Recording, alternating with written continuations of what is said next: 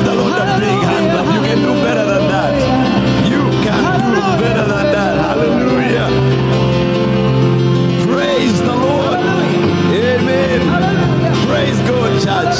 Father in heaven, we thank you because you are a good God. And we bless your holy name because you have gathered us here to praise your name. We thank you for the opportunity to be here. And we thank you, King of Glory, because you're in our presence. We thank you because you are in our midst. We thank you, Lord, you deserve all the honor and glory. And as we lift your name up high in songs and singing, will you receive the worship that you are due, that you deserve, Lord. We bless your name. Be with us here this morning, Lord. Connect with us, King of Glory. Speak to us and let your word, Lord, enrich us and bless us with everything in us. Let the name of the Lord be praised. Someone give the Lord a big hand clap today. Praise the name of Jesus. Woo! Hallelujah. Before you sit down, find 3, 4, 5 people and tell them welcome in the house of the Lord. As some of you are seated on one side and haven't moved at all, go around and meet 5. Tell them your name and tell them ask them their name if they don't know you. Tell them welcome, welcome in the house of the Lord. Praise the Lord. Lord, we praise and we bless your holy name. Praise Jesus. Lord, we praise and we bless your holy name. Tell them your name, ask them where they come from, meet everybody on one side or on the other side and bless the name of Jesus. We praise you. Hallelujah. Praise Jesus. Hey, hey, we praise your name. We praise the name of Jesus. Pray. Come on, lift your hands and praise the name of the Lord. But, oh, we praise your name. Oh, we praise the name. We praise the name of Jesus. Hallelujah. We praise. Bless the name of Jesus.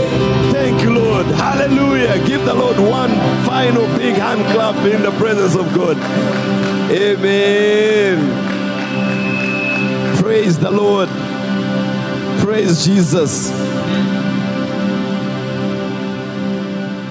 If you have a child who's probably 10 and between 5 and 10, you can, the teacher Martin walked out. You can help them go to their class. Thank you for being with us. And whenever you come to church, keep them here until we are done with praise and worship. Then they can walk out and go with their teachers. It helps us a lot. Praise Jesus. Hallelujah. And then the youth also have a class going on, so you know where you're going. And then after church, they have a program going on. Some kids, you might have to help them get where they need to go. It's just outside here through the fellowship hall. Thank the Lord for AJ. Come on, give him a big hand clap. Praise the Lord. This guy does different voices by himself. I don't know how he does that. You feel like 10 people are singing. And I don't know how he does that. But good to see you in the house of the Lord, everybody. God bless you so much for being here. Now, so many of you, you've scattered and you're far away from me, and I feel I'm only with 2 people here. I don't know what's going on. Praise the Lord. Dr. Captain, this used to be your seat. Come back. Come back to your seat. Miss Mary, come back to your seat. Next Sunday, we're going to fill this place with a few more chairs. So I want to have you here close to me so that I don't feel alone. You know, I'm far away from you, and you'll make me feel like I'm speaking to only 4 people. Praise the Lord. So we'll have more chairs here. So all of you, when you come to church, come and sit here close. If you're few, be closer. Hallelujah. If you're scattered, then you're going to make me, I'm looking for an amen from far away. Hallelujah. But I need it here close to me. Praise God. But we're glad and excited to be in the house of the Lord. No need for introduction. My name is Naziri. All of you know me. Praise the Lord. My wife is seated over there. Praise God. Give the Lord a big hand clap today. I tell Dr. Luke all the time, one of these Sundays, I'm going to come and tell you my wife is seated over there. Because he says his wife has been there 40-something years. Hallelujah. Praise the Lord. Praise God. But it's been a blessing. Don't ask me how it is going. It's not going yet. Hallelujah. It's only been 3 weeks. Some people call you after one and say, how is marriage going? I said, the thing hasn't even started. Can you give me some time? It started already. I said, wait, at least give me 4 months and then call me. So please, leave her alone, okay? Just bless her. Let her have a cup of tea. But if you notice, though, you can tell that I'm different. Don't you tell? A little bit. Hallelujah. Yeah, I look more handsome. If you see me walking these days, I walk very calmly. I walk very nicely. If you see me talking, I talk very nicely. I talk very well. My wallet is doing okay. Praise the Lord. So thank God for all of that. It's been a blessing. Hallelujah. Last 2 weeks ago, Pastor and Dr. Luke were sharing with us about serving in church and using our gifts. And I wanted to continue in the same way, but going a little bit backwards on if we come to use our gifts and serve in church with an understanding that you and me know what church really is. Hallelujah. What is church, honestly? So I'll be dealing with that for the next 2 or 3 weeks.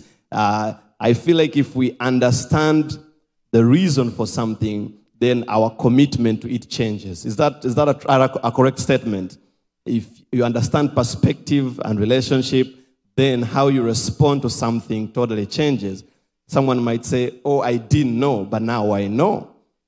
Someone does something to someone and say, why does he go an extra mile to do these things to this person? You're like, oh, they are related in some way. So relationships, understanding, changes the way we respond to things. So if someone comes and says, you need to serve in church, you need to give in church, if you don't have no relationship with the church they're talking about, then why should I give?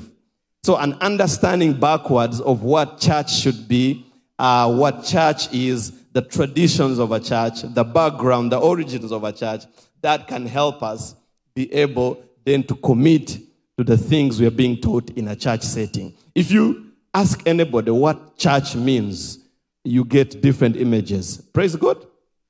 Each one of us defines church differently. If you wake up in the morning and say, we are going to church, people are coming to this building. Hallelujah. So someone is coming to church. Someone says, we are building a church in Nairobi. That means talking about a building. They're building a church. If you ask another person, what is church to you? They say, what church do you go to? They say, me, I go to the Roman Catholic Church. So to them, church is a denomination. It's not a building. I don't know if you've heard young people these days. They say, Mimi mambo ya kanisa hii spendi. Have you heard that word these days? What are they meaning? They're meaning church an institution. It doesn't matter whether you're Baptist, whether you're Catholic, whether they say, all of you church people, they say, I love God, but church, I don't want to deal with church. It's a big statement these days. So that person is not talking about church, the building or the denomination. That person, in his mind, church is an institution and it's everywhere. It's whether you're Baptist, whether you're Catholic, whatever it is, you're all that. To some of us, it is a worship service that we come to on Sunday morning. If I tell Posey, are you coming to church next week on Sunday? And he says yes. And then he comes and goes across to the other church building there. Has he gone to church? Yeah. But to me, I'll call him and say, Posey, you didn't come to church. Didn't you? So me, my understanding of church then in that moment is different. If I wake up and tell my wife, I'm going to say that word a lot in today's service, so just be ready for it. If I wake up to somebody, are you going to church? And she says yes. And then she goes to the living room and turns on YouTube and watches UBC online. She's doing church. Then me, I'll say, see, you said you're going to church. You're supposed to go somewhere. So our images of what church really is very, very, very different. I don't know where you fall or belong. I don't know, Zipporah, if you wake up in the morning and tell your kids we are going to church, and then you walk across to the neighboring church, what would they say? They would say, Mom, this is not church, isn't it? But you've gone to church, maybe First Baptist, whatever it is. That is how each of... Now, all these denomination, institution, a place of worship, a church building, all define church, but they are not adequate. They do not give us a clear picture. They are part of, that's why we gather, and that's how we will conclude understanding our role as a congregation, but they are very insufficient in teaching us what church really means. So all of them are together combined, and then we add on a few, they'll help us understand. Thank you for being here. If you have a child, 5 and 10, there's a service, but they're below 5. We are preparing their classes, so please bear with us for maybe a few more weeks. You can stay with them. If you need a place to rest, you can go outside here and just go inside the glass door. You'll still be able to listen and watch very well. The door is on that side. Dr. Luke can show you if you need help. But in a few weeks, the nursery will be ready on that side. So feel free to always park on the side and be there. I've been working with children for a long time. So everywhere I am, my eyes are always looking at kids. So when I see a child everywhere, I want to tell someone what to do. So bear with us for a few minutes. In Acts chapter 8, the Bible says that on that day, I don't know if they have it, a great persecution broke out against the church in Jerusalem, and all except the apostles were scattered throughout Judea. The church in Jerusalem was a local body, every gathering in Jerusalem. So here, the writer of the book of Acts, Dr. Luke, is calling the church in Jerusalem a local body. When Paul is greeting people in his letters, in Romans chapter 16, verse 5, he says, greet for me the church that meets at your house. Paul here is talking about a small meeting of people that would meet at a house. Hallelujah. So the church, a local body in Jerusalem, here the church is meeting in a house. In 1 Corinthians chapter 12, verse 28, he says, and God has placed in the church apostles, prophets, teachers, people who do miracles, signs, and wonders with gifts of healing, helping, guidance, and all different kinds. Here, it is a body of believers. It doesn't matter what local congregation you go to, but there's a prophet, there's an apostle. This is different from the one that meets at the house and the one that is a local one. Then in Ephesians chapter 1, verse 22, and God placed all things under his feet and appointed him to be head over everything for the church. Now here, the church is the body of Christ. Regardless of where someone is, it is going everywhere. Hallelujah.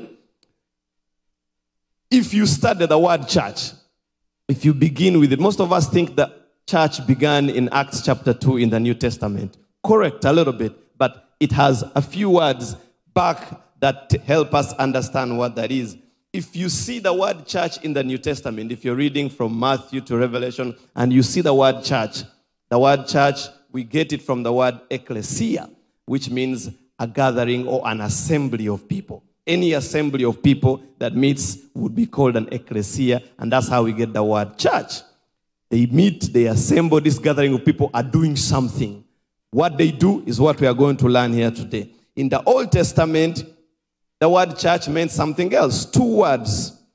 One meant an assembly of God's people specifically, and the other one meant God's house.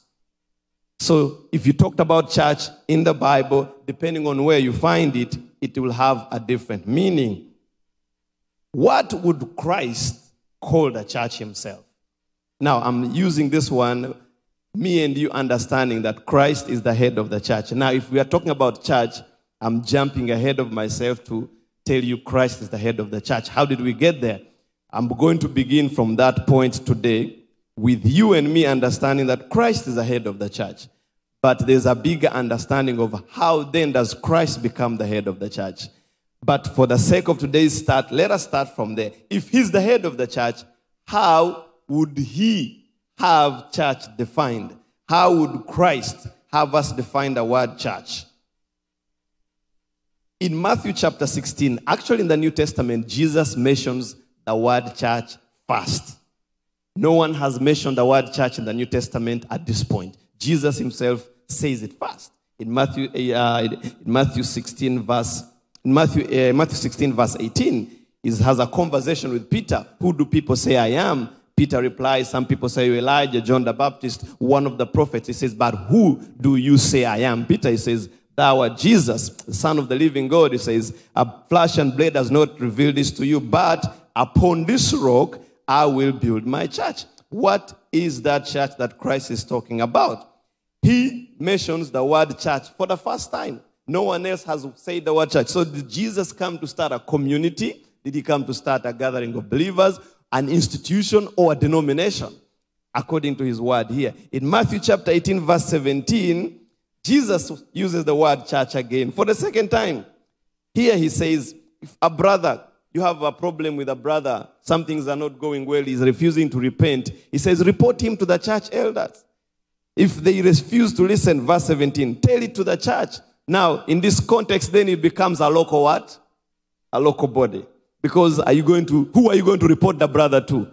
So Jesus is telling us and he's showing us the different ways how he's defining church. He didn't mean a building. He didn't mean a service or a group. He didn't mean a denomination. But all these again define the word church. So there's a hard word I wrote down here, multiplicity, very different images and concepts that contribute to the understanding of the nature of the church. This is one person's definition of the word church. A place of mutual forgiveness and mutual concern. A place where members give priority to each other's needs. And then he says, a fellowship of loving concern. That's how someone defined the word church. Do you hear his words? He says, a place of mutual forgiveness and mutual concern. A place where members give priority to one another's needs. A fellowship of loving concern. Now, when I was studying, I said, okay, if Christ is the head of the church, at the end of his ministry, he gives a command to this group of people in Matthew 28. He says, guys, verse 19 and 20, go, make disciples of all nations. Baptize these people in the name of the Father and of the Son and of the Holy Spirit. Teach them to obey everything I have commanded you. And surely I am with you always to the very end. So Jesus says, Peter, upon this rock I will build my church. And then at the end of the ministry, he says, you guys go and do these three things. Baptize people, teach them, and disciple them. So, to me, a church is a place where we go and there's teaching, there's discipleship, and there's baptizing people, as he commanded. That's how I can summarize my own understanding. Anywhere you go, and they are teaching people, and I think we are getting good teaching in this house, amen? Teaching people, discipling them, baptizing them, as he commands. I call that place what? Church. Praise God. So if you go anywhere, and there's baptism, there's discipleship, there's teaching, we have church. Now, AJ will say, no, brother, you're missing something. What about raising up our hands and singing songs and praising the Lord and bowing down and all that? That is also coming. But I picked those three first. Let me now step back and begin with the origin. How do we get where we are as we are gathered here today? The relationship I have here with all of you is Christ, number one. If I didn't give my life to Christ, I don't know if we would have met Dr. Sang. Would we have met? Maybe in Entebbe, we would have crossed by at your workplace. But you know, the connection we've had over the years here is because of what? Christ has brought us together. I don't know if I would ever met you. Maybe somewhere.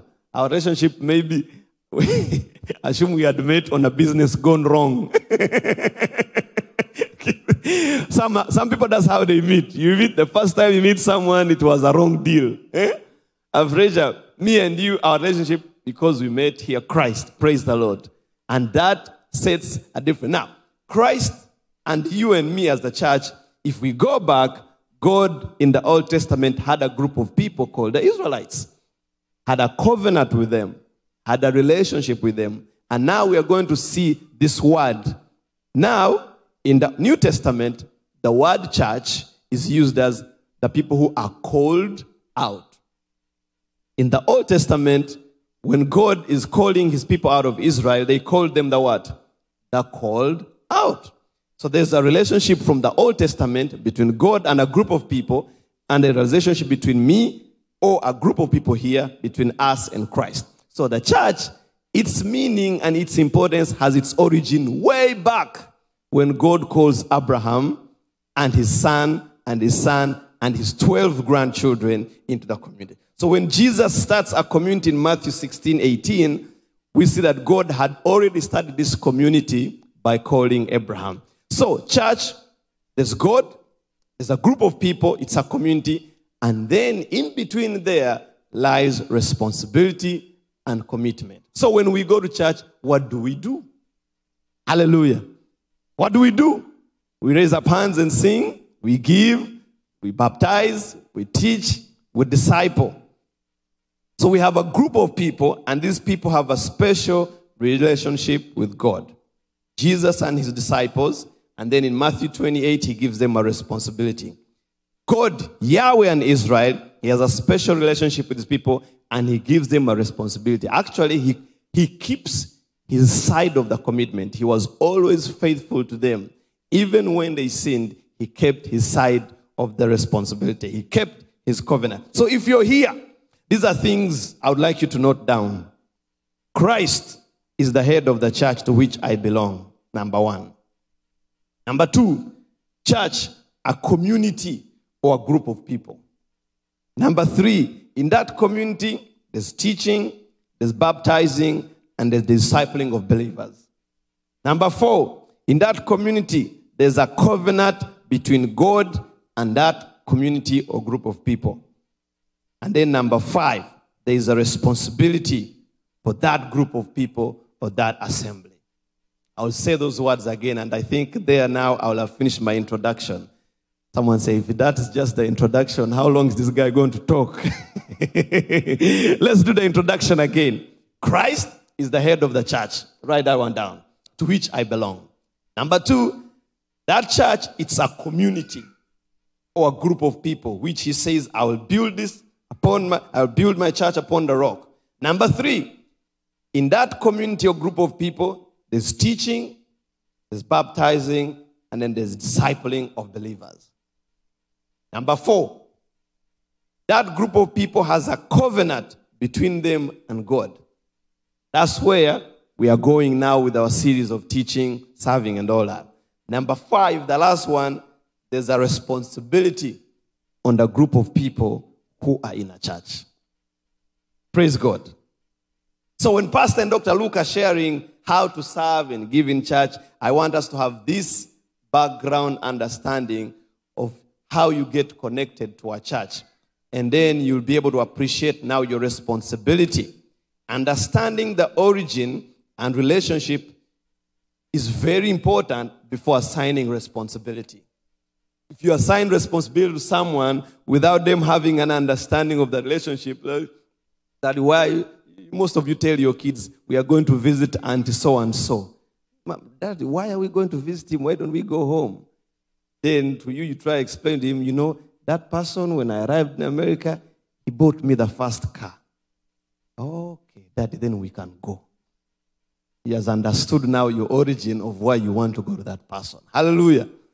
Before they ask you another question, they helped you. You go by yourself. Me, I want to go home. I want to go home. But understanding this helps us. And then I want you to know that you're part of this big thing. It's bigger than a building. It's bigger than a denomination. It's bigger than an institute. It's bigger than just a local congregation. It's a community of believers. Christ is the head. There's teaching, good teaching, discipleship. People are being baptized. We do Holy Communion. We care for one another. We do so much more in a church setting. Very different from what you heard this morning when you came to church. Hallelujah. Do you imagine people can have an array of understanding when it comes to church? Praise God. Okay, now, you can have church anywhere. Praise God. You can have church anywhere. But it is a place where we go. Now, you could wake up in your bedroom and have church. You could be in a hospital bed and have church. You could be in your living room and have church. We come here and gather and have church. What's the difference? Why do we leave then our homes and come here? Why? Why don't we do church wherever we find? It is a place. You can have church anywhere. It can be anywhere. But the common word in there, it is a place where we go. Some of us wake up and say, I have a separate room in my place where I go to worship God. It is a place where we go.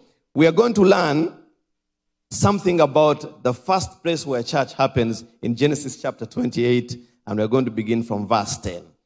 Genesis chapter 28, verse 10. If you have your Bibles, we're going to go slowly and see this place that had church, and you're going to be surprised that nothing we have a set-up church for was present in that place.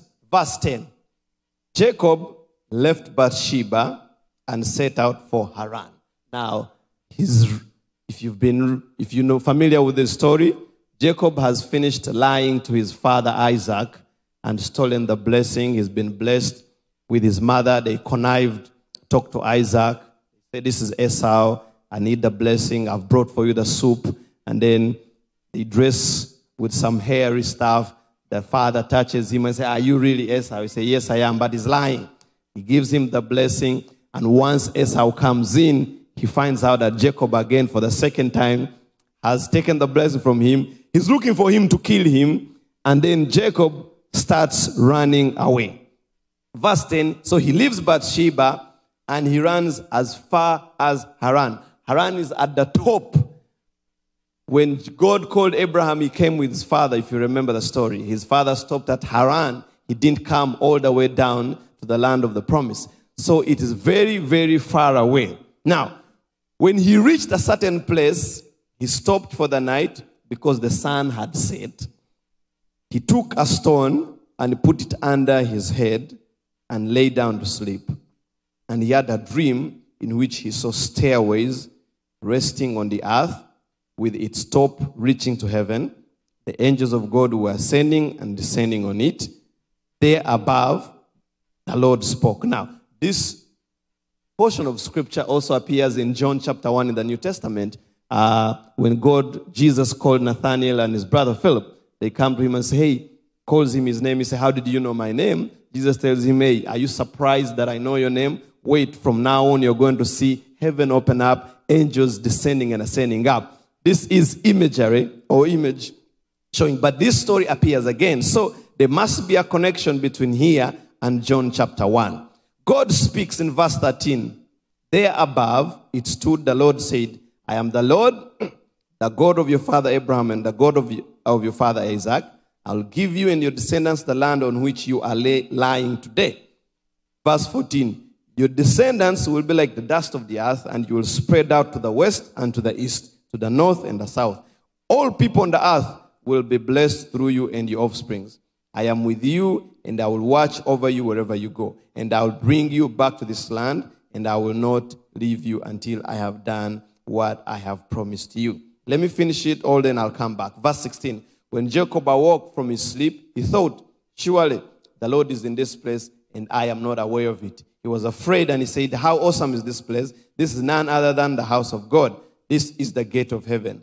Early the next morning, Jacob took the stone he had placed under his head, and he set up as a pillar, poured oil on top of it, called the place Bethel, though the city had been called Luz. Verse 20. He made a vow saying, if God will be with me and will watch over me on this journey I am taking, and I will give him, and he will give me food and to eat and clothes to wear, I will return, and I return safely to my father's household. Then the Lord will be my God. And this stone that I have set up here as a pillar of God's house, and all of that I have, I will give him a tenth. He makes a commitment. So there are three things happening in this place that I want to share with you about what church is at the beginning. Hallelujah. So this young man is running. Verse 12, he had a dream in which he saw stairways resting on the earth. And stop. Verse 12, yes. And he lay down. And he had a dream there, angels descending up from heaven, and above it, the Lord stood. So, this is what I want you to write down for me first. Church, here, Jacob has a connection with God. Praise God. So, if you're learning today, number one, in church, we have a connection with God. Point number one, connection. We come, when we go to church, what happens there? We connect with God. Very important. I want to teach. When you teach kids, they teach you how to teach. Before you begin, they ask you, Mr. Naz, when is this going to be over? I say, I haven't started. As soon as you speak for 2 minutes, they're like, can we do something else? So if you're teaching kids, you have to have the point quick and out clear, because in 2 minutes they will be gone. And it helps you when you're teaching adults. You tell them, point number one, connection. When we go to church, what do? We connect with God. AJ sets up the environment, but he's not the connection. Praise God. When he goes, this was a very dry place. No water, no nothing. And there was a connection between a man and God. When you come to church, make a connection with God. Members, praise the Lord. We set up an environment. This has nothing to do with you connecting with God. Even in the most boring sermon, in the most boring praise and worship, God is there. Even in your home, as you are alone, make a connection with God. When you say, I've had a connection with God, then Nazir says, you've had church. Praise God. I've had a connection with God. Jesus tells the same story in John chapter 1. He says, you will see heaven open, the Son of Man, angels descending up and down, and the Son of Man holding it. Wherever we have a connection, we don't come here to entertain, to put on a show and then pump you up so that you praise the Lord. No. We don't come to do that. We set an environment for you to have a connection with God. So it doesn't matter who's preaching, who's singing, what instrument is being played. My grandfather used to go to a place, it was a tree. They went to an Anglican church and they played hands and drums. There was connection with God. Praise God. And the tree, they had no building. They were collecting the money for the building for 20 years. There was a building fund. After, I think I was around 10, they poured the first strip of the blocks. Then I think I left. And nothing had happened. I want to go back and find out whether the thing was built or the sun. But in that place, my grandfather and his members, they connected with God. And you even had to carry your own chair to go to church. So leaving home, I carried a chair, the bench. That's where me and him and a few friends are going to sit. So I put it on my head and we walk. It's quite a walking distance. But they were going to connect to God. And when we get there, they put the drums, play the drums, and they sing their hymns, and they have a bishop, and very organized, very organized. If the wind comes, if the sun comes, we move with the sun. The tree, the shade. So make sure you time the sun. So you have to go around with the sun. But it was beautiful. Make sure you make a connection. Regardless of what you found in a church, it is up to you to make a connection with. Because, listen, Jacob, jump down and see what Jacob says in verse 16. When he awoke, what did he say? Verse 16. Surely the Lord is what? In this place. And I was not. So that doesn't mean the Lord is here now. The Lord was. He was not aware when he got there. He said, I was not. That's a past tense. That means when he got there, the Lord was there. But he did not what? Notice, that's not what we do. We come to church and we don't do anything. Doesn't mean the Lord is not there. The Lord was there. So in church, the Lord is there. When you come, this guy says, man, I did not notice that the Lord was here. I pray that's not you. But when you come to church, you say, shh, the Lord is here. And I'm aware of it. Now you're aware because of the teaching. But how pleasant would it be for you to be in a place and say, ooh, I feel the Lord is in this place. Now you don't have to have a feeling just from this teaching, when we say we are meeting together, The Lord is there. He says, where 2 or 3 are gathered, I am what? I am in their midst already. So church, we make a connection when we go to church. Please, please, this is your responsibility. Whether the cameras die, whether the things there die, whether the people at home, whether you stop watching us, it's a place and a commitment that I say, I am going to make a connection with God today, regardless of what's going on. If God is okay, let me take the kids to Sunday school, but I'm going to raise up my hands today. And Lord knows whatever I've been going through the whole week. Today, I just want to make a connection with God. Praise the Lord. Some of us work Monday through Saturday, and things beat you out there. Isn't you? Come tired. Go home, and then you have to cook the kids, and then you have to prepare a family, and then people are calling you from Kenya. So they need this, we need that. Life is tough.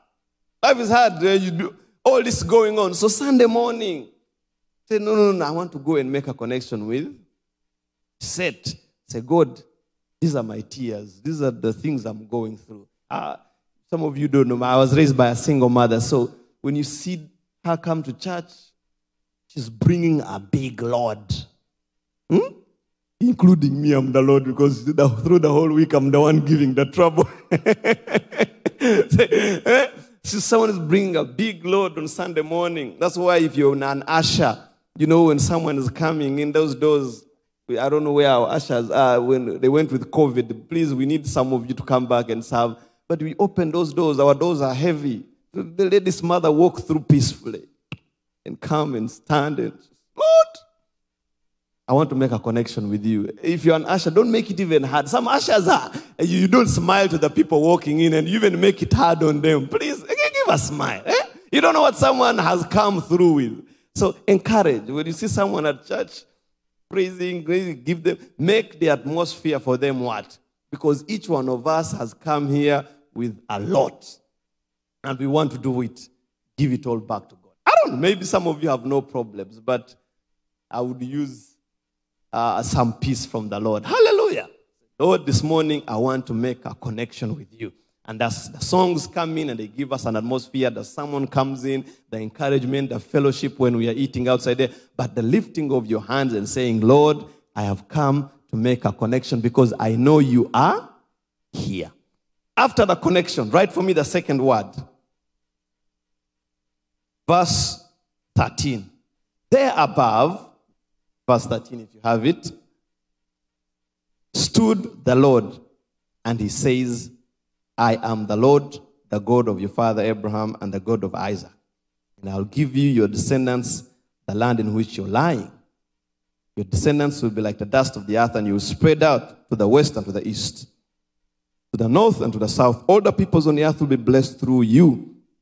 Number 2, after connection, there is conversation. Write that one for me. After you've had a connection, number 2, in church, we have a conversation. Praise God. And a conversation between you and God.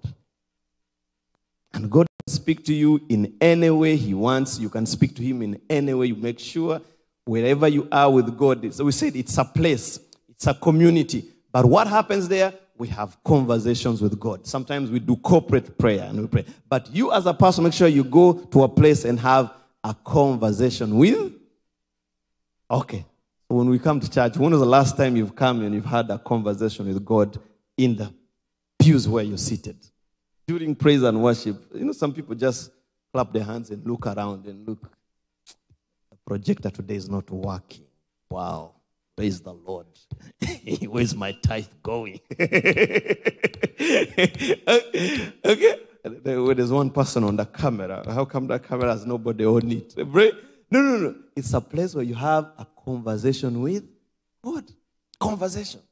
Talk by yourself. Now, this is a dry place, and the symbolism is what I'm using. There's nothing good here. At the end of the verse, you'll understand the place was not called Bethel. It was called Luz. Very dry. Nothing good happening there. And God had a conversation with Jacob. Now, you do church in your house, in your home, at work, anywhere. God will have a conversation with you. Some of you have prayer requests that you make to God, and he will answer you. Yes, he will say, good, That's a good one. You say, no, whatever you're praying for, this is not the time. You say, no, you're going this way, turn this way. Those are conversations God gives us in church, at a place where we worship Him. So, number one, make sure when you go to church, you connect with God. Number three, please. Number two, make sure you have a conversation. In this place, you can talk and lift up your hand and say, God, pour out your heart to Him. In your car, you can talk to Him. But also, you start learning how to open up your ears to hear from Him. When we were growing up, they teach us, as you read and study the Word of God, He's talking to you. He's teaching you. But mostly through our prayer requests and what God tells us, He's telling us, okay, A, B, C. And if you're very keen, He is talking to you. Verse 15, He says, I am with you, and I'll watch over you, and I'll bring you back here in this land. I will not leave you until I have done what I've promised you. This is God saying, this brother is running away after lying and cheating and stealing. He says, my commitment and my promise as God has nothing to do with what you've done. It will come to pass. This is God's promise. When Jacob awoke from his sleep, he thought, surely the Lord is in this place, and I was not aware of it. He was afraid, and he said, how awesome is this place? This is none other than the house of God. And then remember, the word church in the Old Testament meant what? House of God, the Lord's house. So he called his house. Early the next morning, Jacob took the stone he had placed under his head, and he set it up as a pillar and poured oil on top of it. He called the place Bethel, though the city used to be called Luz. Bethel means house of the Lord. Beth, whenever you see the word Beth, is house. Now, the word that follows that tells you what that house is. Bethel, house of God. Bethlehem, house of bread. Bethesda, house of mercy. Wherever you see Beth, he calls that place Beth, a place, a house. El, house of God. He calls it. But before he called it then, it was not. Now, if you read earlier on in Genesis, you will see that Abraham called this place, reached at a place called Bethel. But no. Don't be confused. So here is the first time he's calling the place Bethel. It was called Luz. Originally, when you read earlier, you'll see that also Abraham called it Bethel. Then you say, oh, why are you confusing us? The writer of Genesis is one person. So wherever he's going to find this place, he's going to call it what? Bethel. Whether it's at the beginning or at the end, it doesn't matter. But here, from Luz, a dry place, this Jacob, young man, says, this shall be Bethel, the house of the Lord. What has happened in this house of God? I have had a connection with God. I have had a conversation with God. This is the same place Jacob is going to meet God and wrestle with him in a few chapters later when he's returning home to meet his brother Esau. At the same place, he comes and meets God again later in Genesis 31 and 32. Hallelujah. So number one, we make a connection. Number two, we have a conversation at the Lord's place. If he calls it Bethel, the house of God, if you wake up in the morning and say, I'm going to the house of the Lord, what happened at the house of the Lord? There was one man and God. There was no instruments. There was no church, building. There was nothing. And he had a connection and he had a conversation with him. So you can do that. Praise the Lord. So we don't have to preach anymore. You're going to come, man. Talk. Have a conversation with him. Praise God. That's the origin of the word church. Okay. Number 3, verse 20. Then Jacob made a vow and he says, if God will be with me and he will watch over me on this journey that I'm taking, running to Laban, his uncle is going there.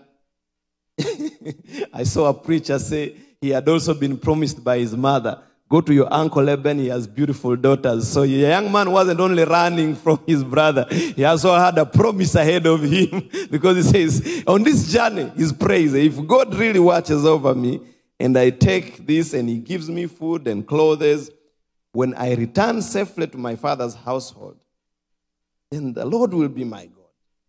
And this stone that I have set up as a pillar will be God's house. And all of that you give me, Lord, I'll do what? Read it for me very well. I'll do what? I'll give a tenth.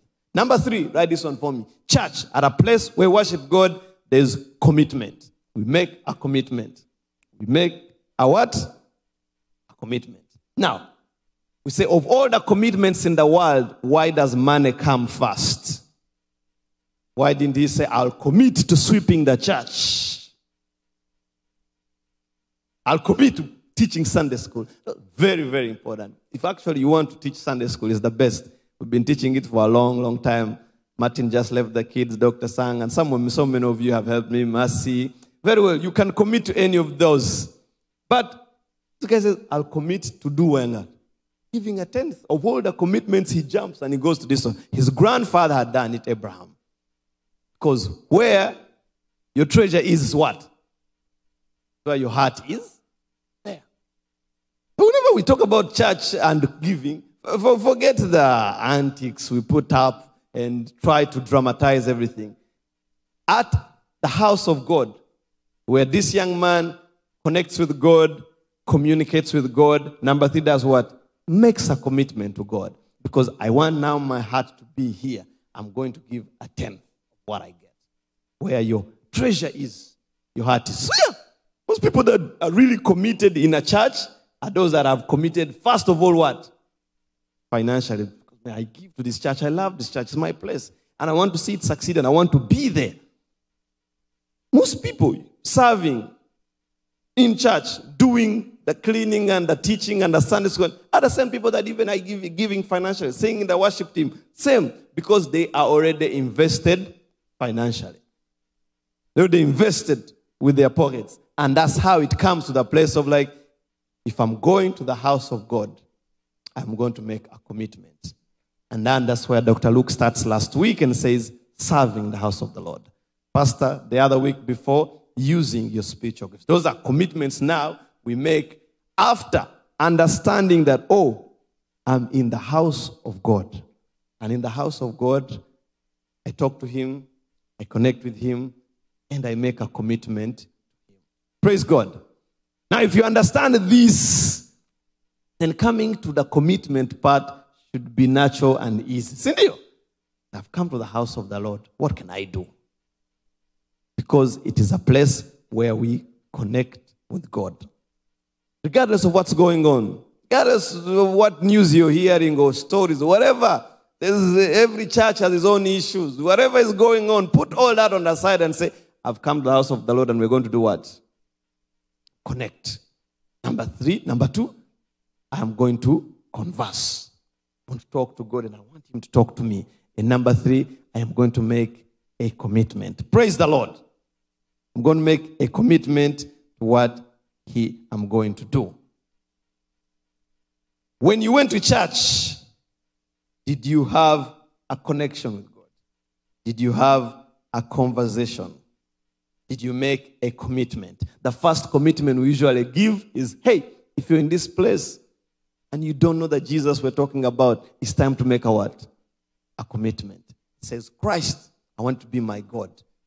Covenant that began in the Old Testament, you're my God, I am your child, and you're going to be my God. Forgive me my sins. That's the commitment we normally ask, and still we do it every day, every Sunday. If you're here and you say, I do not know Jesus Christ, some of us have grown up in church. Now, another definition of church, but actually we've never really understood the concept of making a commitment to giving my life to Christ. Is that true? Yeah, we've grown up in church. I used to go to that church with my grandfather, but also knowing what it means to make a commitment of my life to Christ was something else. So if you're really here and you've not understood that part very well, I pray you ask questions and that we can help. But it is as easy as saying, Christ is going to be my God from now on, forgiving my sins, leading me, and I want to make a commitment to be his follower. It says, how shall a man give his life to Christ? He shall believe in his heart first. And number 2, shall do what? Shall confess with his mouth. We do that. You are confess, we say, repeat these words after me. This is how you commit your life to Christ. But for us who have already done that, been baptized, following God, you've been in church for a long time. Now, do you understand what it means when you wake up and say, I'm going to church? Yes, I am going to a place where I'm going to connect with God, talk to Him, and in that place, I must be committed.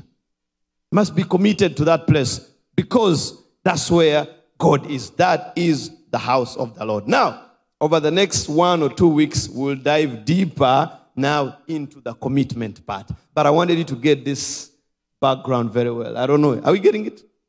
Yeah. Following? Don't sleep on me. Someone give me an amen. Hey, I'm going to separate corners.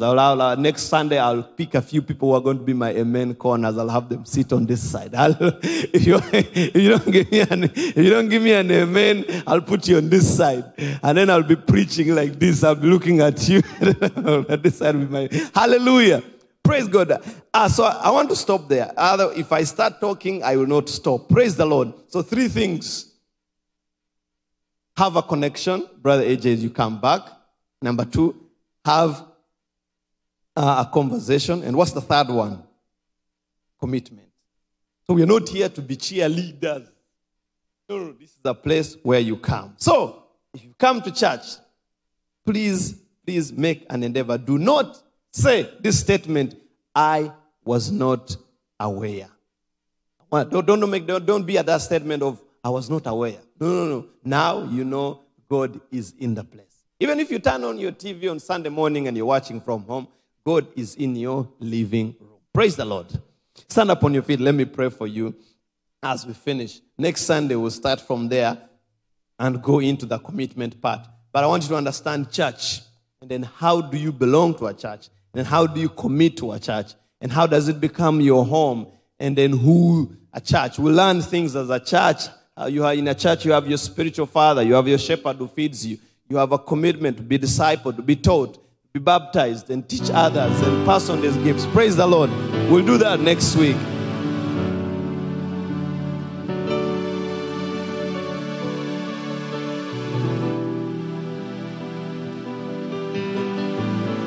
We're going to pray, and as we pray, number 1, please make a commitment to give your life to Christ.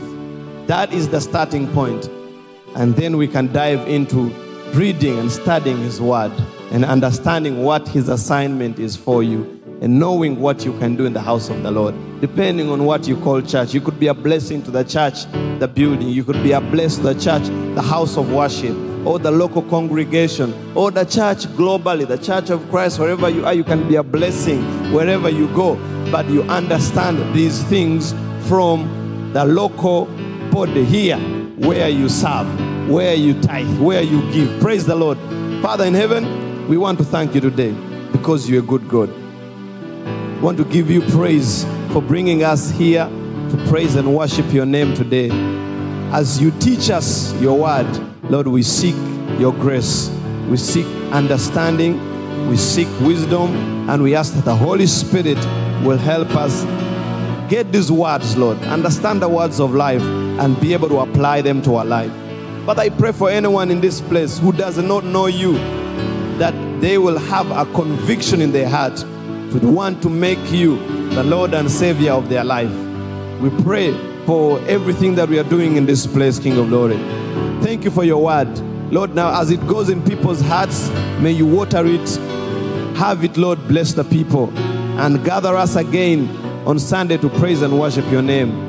Monday through Saturday, Lord, we pray for our families. We pray for the people who come here, Lord, on Sunday, those who watch online. Lord, you will bless them with their jobs and work. Lord, with their families, their children. Lord, you bless them, those who go to school, those who are out of school, King of Glory.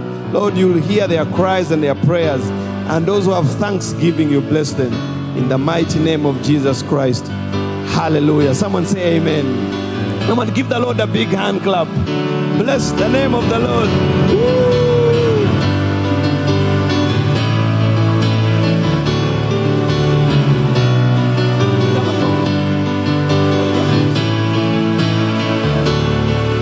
Sing, bless the Lord, bless the Lord, oh my soul, and all that is within me. Bless His holy name. Bless the Lord.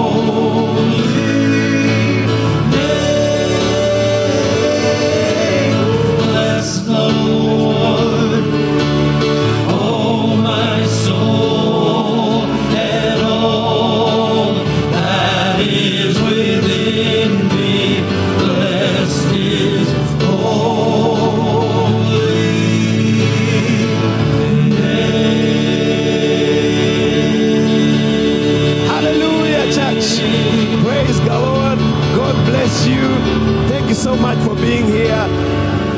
As you walk outside, don't rush home. Say hi to a few people in the fellowship hall. Get to know 2-3 people.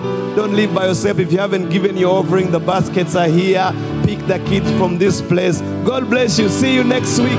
Say hi to someone on your way out. And may the good Lord bless you. Hallelujah.